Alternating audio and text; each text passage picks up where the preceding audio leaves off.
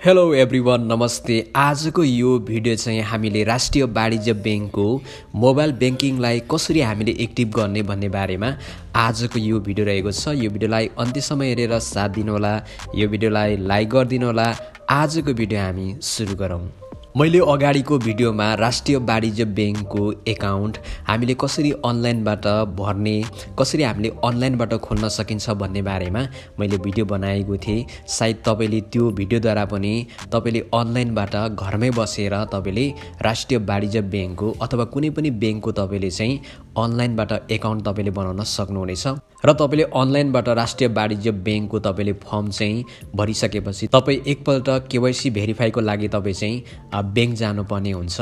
साथै तपाई चाहिँ मोबाइल बैंकिङको लागि पनि फर्म भर्नको लागि तपाई बैंक जानुपर्ने हुन्छ। र तपाई बैंक गइसकेपछि मोबाइल बैंकिङको लागि तपाईले फर्म भरिसकेपछि अब बैंकले तपाईको मोबाइल नम्बरमा अर्थात् तपाईको इमेलमा चाहिँ एउटा मेल पठाउनेछ अथवा तपाईको नम्बरमा चाहिँ एउटा मेसेज पठाउनेछ र त्यहाँबाट तपाईले चाहिँ आफ्नो मोबाइल बैंकिङलाई एक्टिभ गर्न सक्नुहुनेछ। र म चाहिँ बैंक गएपछि मोबाइल बैंकिङको लागि मैले चाहिँ फर्म भरेपछि मेरो नम्बरमा चाहिँ बैंकले एउटा मेसेज पठाएको छ जसद्वारा हामी चाहिँ आफ्नो मोबाइल बैंकिङलाई हामी एक्टिभ गर्न सक्छौँ। त्यसको लागि चाहिँ म आफ्नो मेसेजलाई ओपन गर्नेछु र मेसेजलाई ओपन गरिसकेपछि मास्तिर हामीले देख्न सक्छौँ आरबीबी भनेर भनेको छ। राष्ट्रिय वाणिज्य बैंकले मोबाइल बैंकिङ एक्टिभको लागि चाहिँ यहाँनिर मेसेज पठाएको छ। सायद तपाईको पनि आफ्नो नम्बरमा मेसेज आउन सक्छ अथवा तपाईले जीमेल आईडी दिनुभएको छ भने त्यहाँ मेल गरेको हुन सक्छ।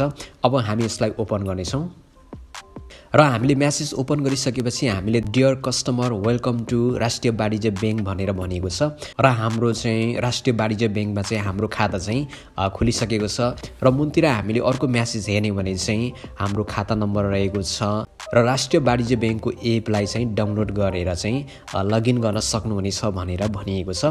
र अब हामी चाहिँ राष्ट्रिय वाणिज्य बैंकको मोबाइल बैंकिङलाई हामी एक्टिभ गर्नको लागि चाहिँ सुरुमा हामी राष्ट्रिय वाणिज्य बैंकको हामी एपलाई हामी डाउनलोड गर्नेछौँ र कसरी हामी एक्टिभ गर्ने हामी त्यो प्रोसेसलाई हामी सुरु गर्नेछौँ। सबैभन्दा सुरुमा चाहिँ तपाईले राष्ट्रिय वाणिज्य बैंकको एपलाई डाउनलोड गर्नुहोला र तपाईँ आफ्नो प्ले स्टोरमा गइसकेपछि तपाईले चाहिँ मास्तिर सर्चमा चाहिँ राष्ट्रिय वाणिज्य बैंक भनेर तपाईले चाहिँ सर्च गर्नुहोला र सर्च गरिसकेपछि तपाईले यसमा चाहिँ ट्याप गर्नुहोला र ट्याप गरिसकेपछि मास्तिर सुरु मेन्यु भने आरबीबी डिजिटल संसार भनेर भनेको छ।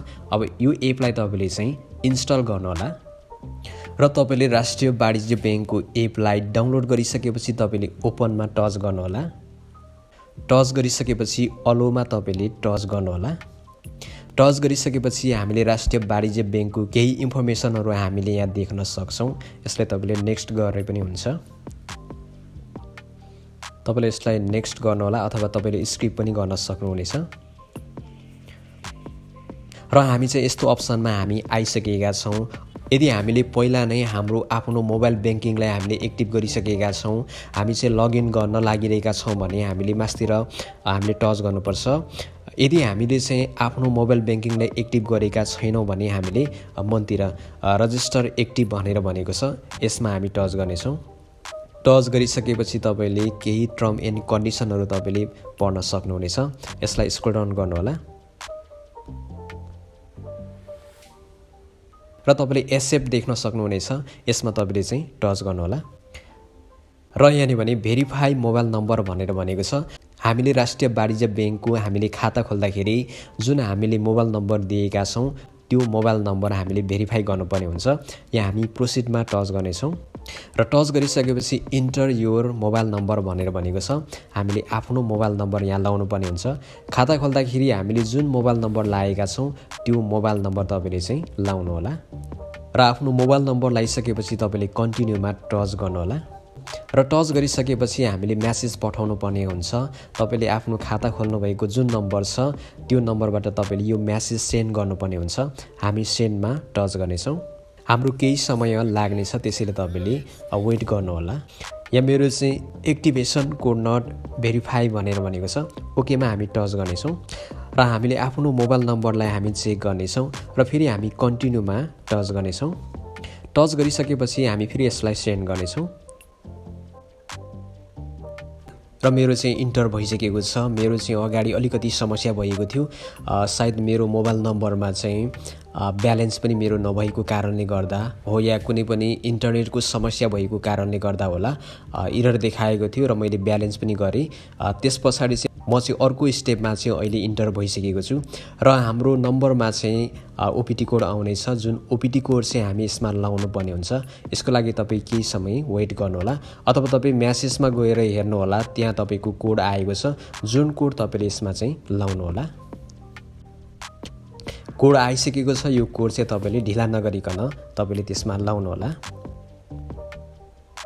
र तपाईँले कोड लगाइसकेपछि तपाईँले कन्टिन्यूमा टच गर्नुहोला र कन्टिन्यूमा टच गरिसकेपछि हामी अर्को स्टेपमा आइसकेका छौँ र यहाँ तपाईँले चाहिँ आफ्नो खाता नम्बर तपाईँले लाउनुहोला र तपाईँले आफ्नो खाता नम्बर लगाइसकेपछि तपाईँले कन्टिन्यूमा टच गर्नुहोला र कन्टिन्यूमा टच गरिसकेपछि हामीले यहाँ आफ्नो पासवर्ड सेभ गर्ने अप्सनमा हामी आइसकेका छौँ। तपाईँले चाहिँ एकदमै बलियो पासवर्ड लाउनुहोला। तपाईँले क्यापिटल लेटर, स्मल लेटर, विभिन्न सिम्बलहरू लाएर तपाईँले चाहिँ एकदमै बलियो पासवर्ड तपाईँले सेट गर्नुहोला। मास्तिर सेट न्यू पासवर्ड भनेर भनेको छ। यहाँ तपाईँले पहिलोपल्ट पासवर्ड तपाईँले लाउनु पर्ने हुन्छ र फेरि तपाईँले कन्फर्म पासवर्ड भनेर भनेको छ र त्यही पासवर्ड तपाईँले फेरि यहाँनिर लाउनु पर्ने हुन्छ। तपाईँले एकदमै बलियो पासवर्ड चाहिँ लाउनुहोला र तपाईँले पासवर्ड सेट गरिसकेपछि तपाईँले कन्टिन्यूमा टच गर्नुहोला।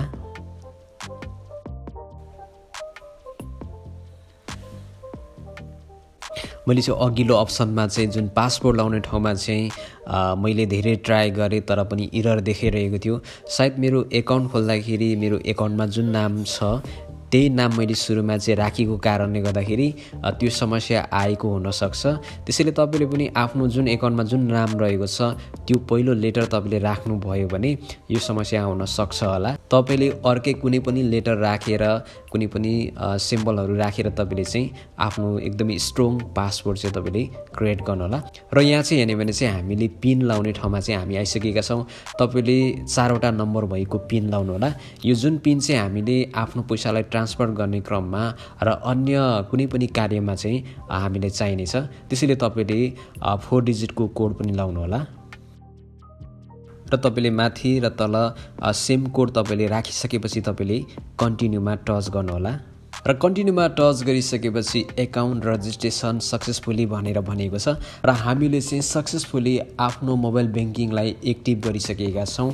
अब हामीले आफ्नो एकाउन्टलाई हामी लगइन गर्नको लागि चाहिँ गो टु लगइन पेज भनेर भनेको छ, यसमा हामी टच गर्नेछौँ र टच गरिसकेपछि तपाईँलाई यहाँ कुनै सूचना दिएको छ। तपाईँले आफ्नो OPT code, pin code, passport, आफ्नो कार्ड नम्बर कसैलाई पनि तपाईँले चाहिँ सेयर नगर्नुहोला भनेर दिएको छ र यसलाई हामी स्किप पनि गर्न सक्छौँ। हामी यसमा टच गर्नेछौँ।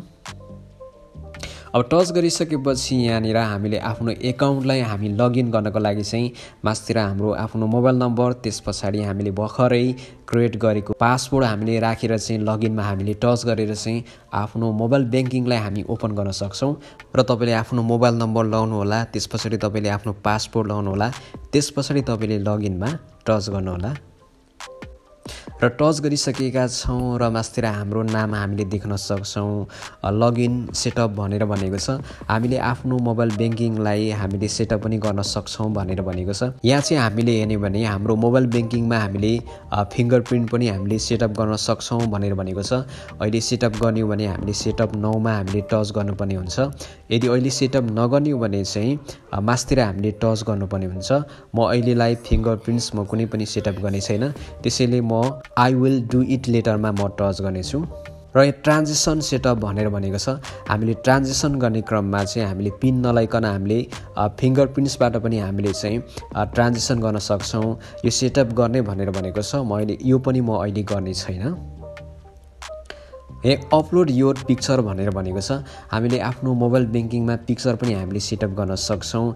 यदि अहिले सेटअप गर्ने भने अपलोड पिक्चर भनेर भनेको छ, हामीले सेटअप गर्न सक्छौँ।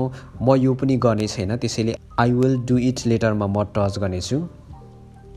र त्यस पछाडि चाहिँ फाइनली हाम्रो मोबाइल ब्याङ्किङ चाहिँ हामी ओपन भएको हामीले देख्न सक्छौँ।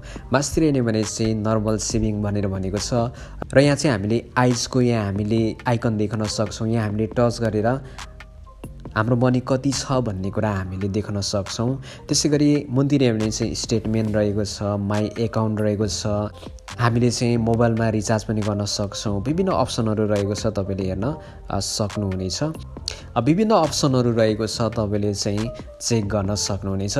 यसरी हामीले चाहिँ सजिलोसँग चाहिँ मोबाइल ब्याङ्किङलाई हामीले एक्टिभ गर्न सक्छौँ र हामीले चाहिँ अनलाइनबाट कुनै पनि ब्याङ्कको खाता पनि हामी खोल्न सक्छौँ र त्यो खाता खोलिसकेपछि त्यसलाई तपाईँ ब्याङ्कमा गएर भेरिफाई गरिसकेपछि मोबाइल ब्याङ्किङको लागि तपाईँले फर्म भरिसकेपछि तपाईँले घरमै बसेर आफ्नो मोबाइल ब्याङ्किङलाई तपाईँले एक्टिभ गर्न सक्नुहुनेछ।